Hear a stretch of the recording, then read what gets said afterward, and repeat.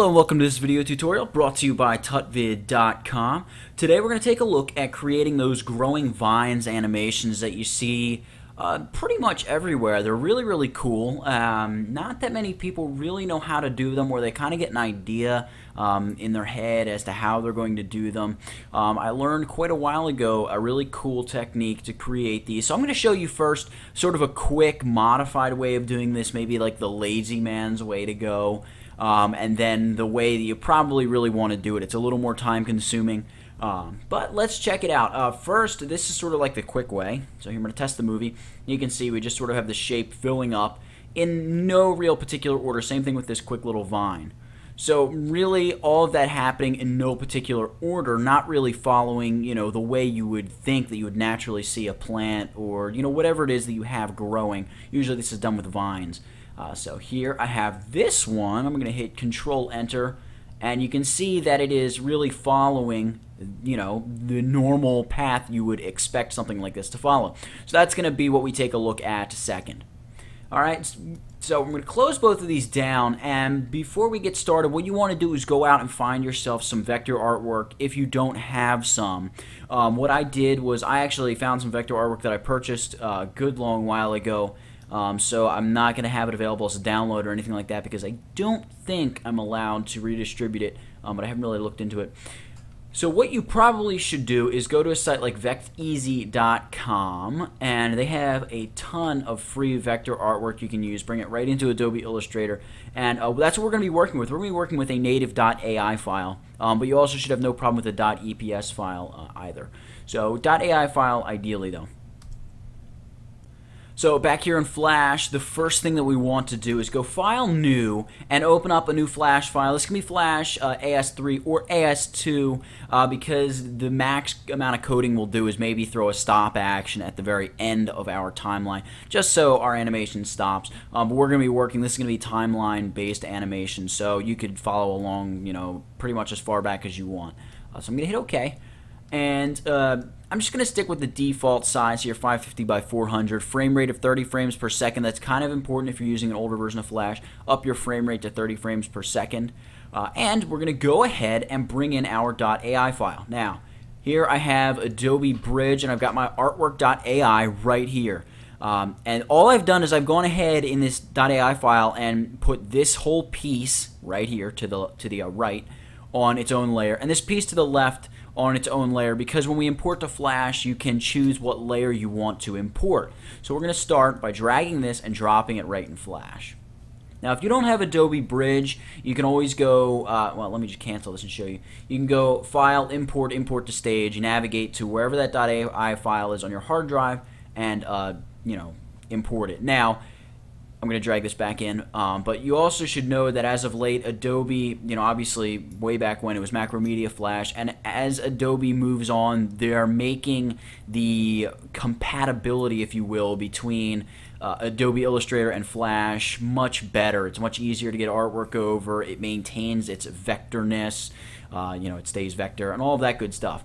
And you can even, do this kind of stuff where you choose the layer you want. So I'm going to collapse both of my layers. I've got layer 1, layer 2. I can see layer 2 has the artwork I want. So I'm going to uncheck layer 1. We're going to bring that in the other file when we do the frame-by-frame animation. So here with this, I'm just going to select this. I'm not going to import it as a bitmap. I want to leave it as vector artwork, and I'm not going to create a movie clip symbol out of it. What we can do is place the objects at original position. We could set the stage size to enlarge here. I don't want to do that. I'm going to downsize the Illustrator artwork and then import unused symbols, import as a single bitmap image. Again, we don't want to do the bitmap image thing, and we don't really have any unused symbols happening here. So we don't need to worry about that. I'm going to hit OK.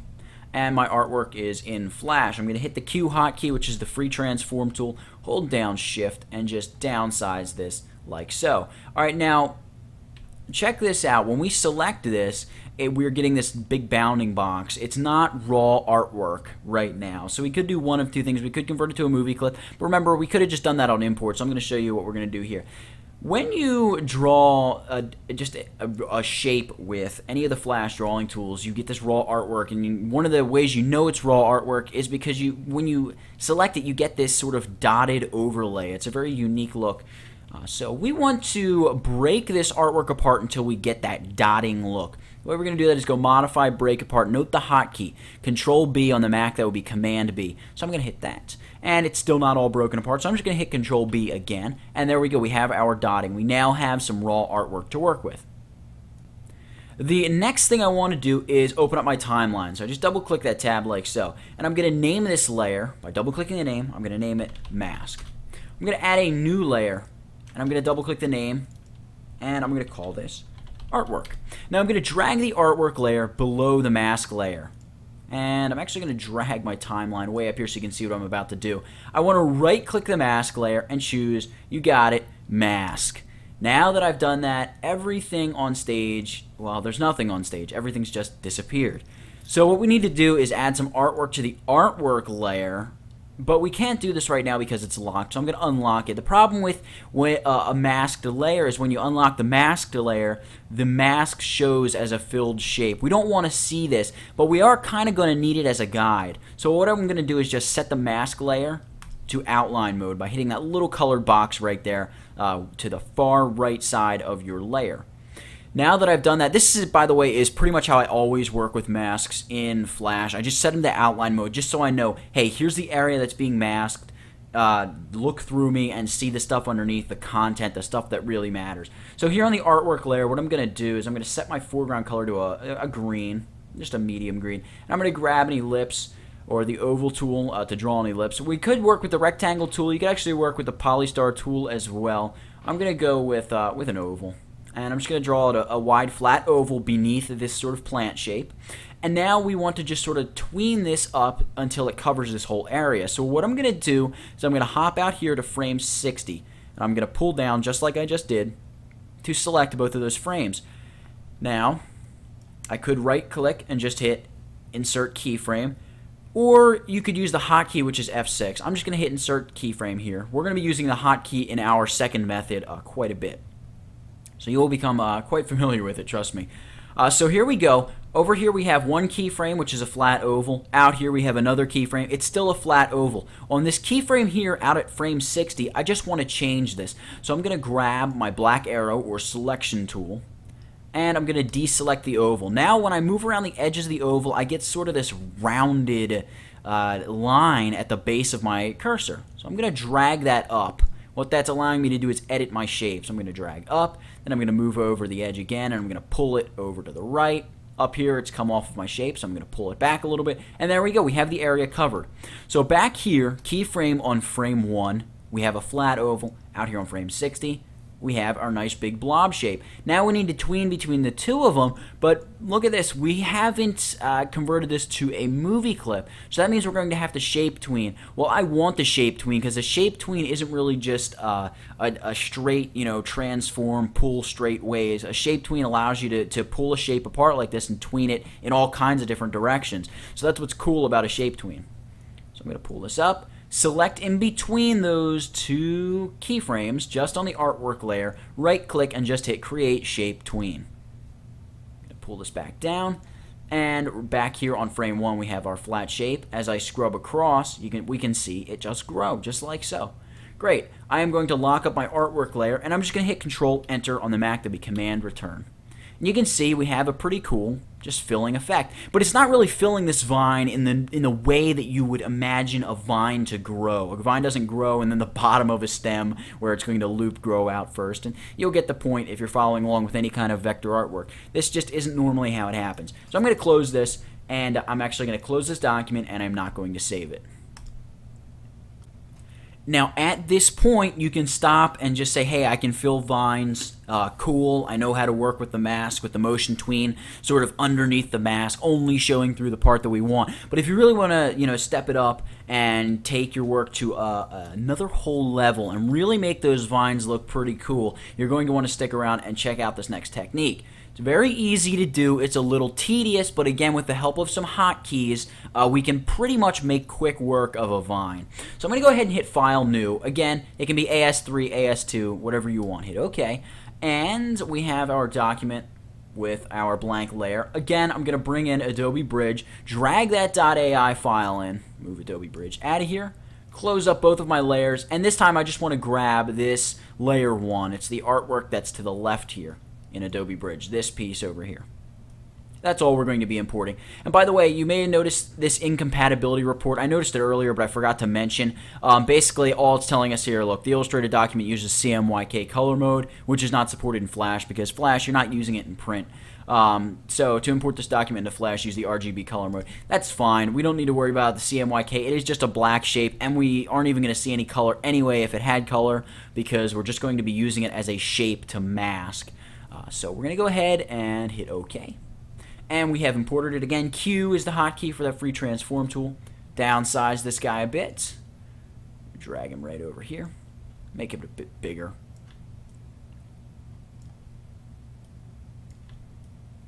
There we go. Now that we've done that, I'm going to switch to my black arrow tool just to get the transform handles out of the way. I'm going to hit Command or Control B, Command or Control B. There we go. We have raw artwork. Now what I'm going to do is name this layer Mask, as we did before. I'm going to create a new layer, and we're also going to name this layer Artwork. You could name it something like Animation. It's not really artwork. It's just really like a fill. So you can name it Fill, whatever you want. I'm going to stay very non-creative and just stick with Artwork. So now that I've done that, again, right-click on the mask layer and choose Mask. We've done this. We know what we're going to do. We're going to set this to the outline mode, and we're going to unlock our artwork layer, thereby showing the outline of the mask.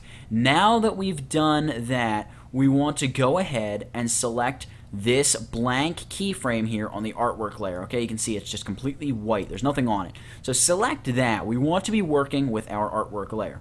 I'm going to choose a fill color. I might be moving just off screen here, but it's this kind of pinkish red FF0032. That's what I want to work with here. I'm going to grab my brush tool. Now, there's some brush tool options which are moving just out of my Flash window, so I'm going to widen my tools panel, whatever you want to call it. And right over here, that's a bit too wide. Right down here, we have our brush tip shape. I'm going to stick with the just circle. And then our brush size. I'm going to go with the biggest. I want the biggest possible brush size. And kind of a little trick to make the brush size bigger is just zoom in on whatever you're painting. So you can see if I zoom in, that brush size stays that big, regardless of how close I zoom in. So if you want to make your brush tip bigger or smaller, zoom in or out. Excuse me, zoom out to make your brush tip bigger. Zoom in to make it smaller. So there we go. We're going to be working with the largest brush size Flash gives us. I'm going to make my tool palette nice and thin again. And now we are ready to go ahead and begin constructing our fill. This part, as I mentioned, is really easy. It's very straightforward. All you need to know is that hotkey for creating a new keyframe, not new frame, a new keyframe, which is F6. So here's what we're going to do. I'm actually going to use my tablet. I almost said pen tool. My pen or stylus with my tablet, and I'm just going to draw a straight line across the bottom here, just like so, and I'm going to hit F6. What F6 does is it creates a new keyframe while copying that artwork over. So you can see frame 1, I have the artwork, frame 2, I have the artwork. So here on frame 2, I'm just going to make it a bit bigger, and I'm going to hit F6 again and keep building it. And just keep hitting F6 every time I place a line. And you just want to you don't want to paint two lines on one frame. You just want to be careful and sort of space yourself. You can start with bigger strokes, and then as you get closer to the finish line, to sort of ease it into finishing, just start making those strokes slightly smaller and slightly smaller and slightly smaller. Now, if you lose track, as I just did by stopping and talking, you can just select your keyframe. I can see there's all the artwork on that frame. Select the one before it, and I have already placed my stroke here on this, so I'm going to hit F6 to place a new keyframe. F6. And here, when we approach a new offshoot, this little vine, we just want to make sure we hit both areas on each keyframe. So, again, just making sure that I've already placed something down. What I'm going to do is hit F6, paint here, paint there. F6, paint here, paint there. And on, and on, and on.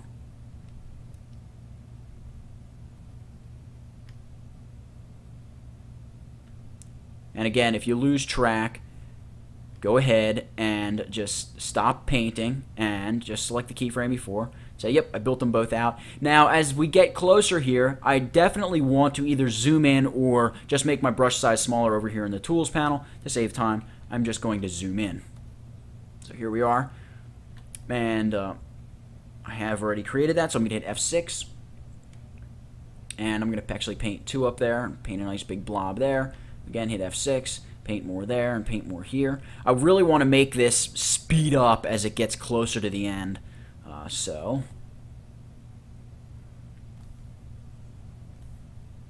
we're going to kind of paint bigger chunks at a time here. But by zooming in, we really allow ourselves to get that control so it really just zip right around and creates that nice line that we're looking for. That's the whole point here. All right, F6 to create a new keyframe. And again, just keep building out as we go. So as you can see, it goes pretty quick, and actually I'm kind of taking my time here to ensure that I explain everything. But once you get doing this, you can really get on a roll and start flying and moving along pretty quickly. So don't let my lack of speed deter you.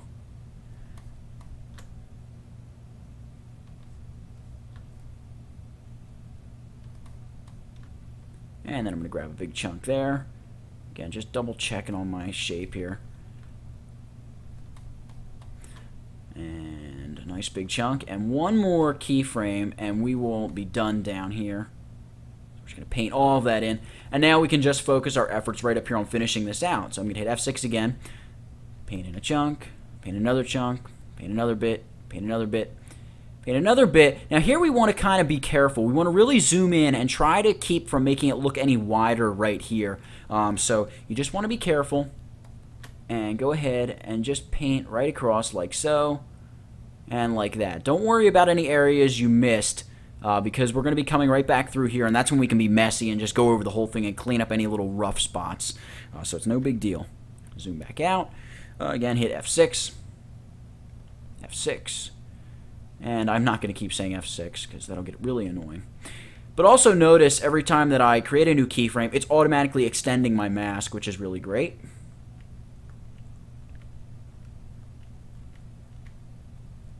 Yep, I did it twice on that one keyframe, so we'll probably see a little jog in our animation. That's another thing. You just want to, take your time and ensure that you don't make any of those kind of stupid mistakes.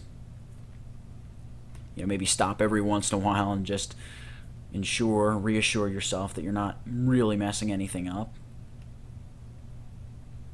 Okay, and as we get here closer to the end, I'm just going to make it really speed up a bit by just making my blobs a little bit bigger than they were before. There we go. So now that we've done that, we have our, our full final finished animation, and it took 90 frames. So I'm going to lock that up, and you can see there's our shape. And I'm going to hit Control-Enter on the Mac. This would be Command-Return. And you can see that what we get is this very nice growing vine animation where the vine actually looks like it's growing. So there you go. We have created a very cool animation. Use the mask, use some frame-by-frame animation, and the brush tool, which this is probably one of the main things I use the brush tool for is when I want to create this kind of growing animation. And you're not limited to just vines. You can do it with all kinds of cool different things. So go ahead and try it out for yourself. Let me know how it works out for you. And, hey, have fun with it. I hope you enjoyed it. I certainly enjoyed teaching you guys this. So that's it for this one. Please go check out the site. That's www.tutvid.com. Thanks for watching.